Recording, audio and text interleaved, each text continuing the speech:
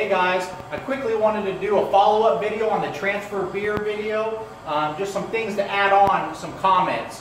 One comment, people wanted to see the transfer with packed Sani in the hoses. So these hoses are packed with Sani, so we'll show you that. And also the pump operation. So we'll show you that and do a quick little add-on video to that transfer beer. Cheers.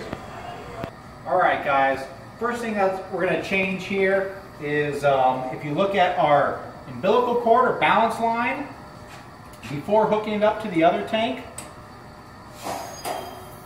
we're going to open it up and purge it with some CO2. Just flushing a little CO2 through there.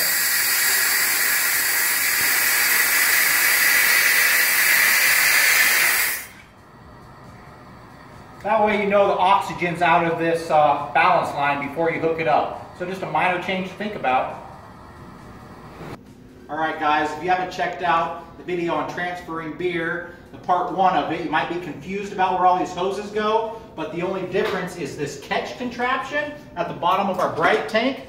This allows the Sani or water to get flushed down the drain through this side until the sight glass runs clear beer, and then we'll open up our Brite tank to catch that beer. So to start it off, we flush our balance line or umbilical cord with CO2. Now we'll open our head pressure of our FV. Now both these tanks are under the exact same pressure. We'll then open our racking arm of our FV.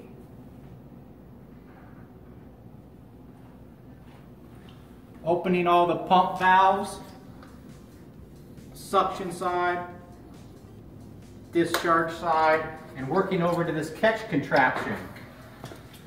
Now for this catch, we'll just be looking for the water to turn to beer and then stop sending it down the drain and send it into the Brite tank.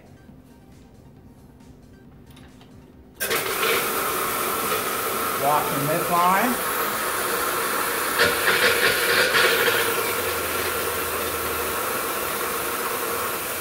Starts changing, give it a second, and then go ahead and catch that into the Brite tank. Now there's a couple chunkies. Now we'll let this whole system balance out. You can always check with a flashlight. The best way to look through sight glasses with a flashlight is putting the light on the back side of the sight glass instead of on the front like that, and then you can see how that liquid moves. Once that liquid stops moving and the system's balanced out, then we'll turn on the pump. But that's how to get this pitch and catch contraption going. Alright, now that the beer stopped moving through the lines and is balanced, we're going to want to turn on the pump. So on these variable frequency drive pumps, there's usually a dial or up and down buttons that will change the hertz and the actual RPMs of the impeller.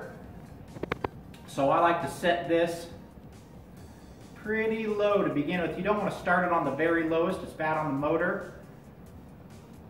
We usually transfer around 750 and 800. So once we have it set to where we like, we'll turn on the pump by the on button. And you can hear it's really slow, really quiet. After you turn on the pump, it's a good idea just to check the sight glass again, just to see how the beer is moving through it. Looks like it's moving nice and slow, no breakout of bubbles. And that pump you'll leave on the whole transfer. Remember, you're going to want to turn that racking arm during this transfer like I showed in the last video. But hopefully these add-ons gave you a couple more things to think about when transferring a beer. Cheers.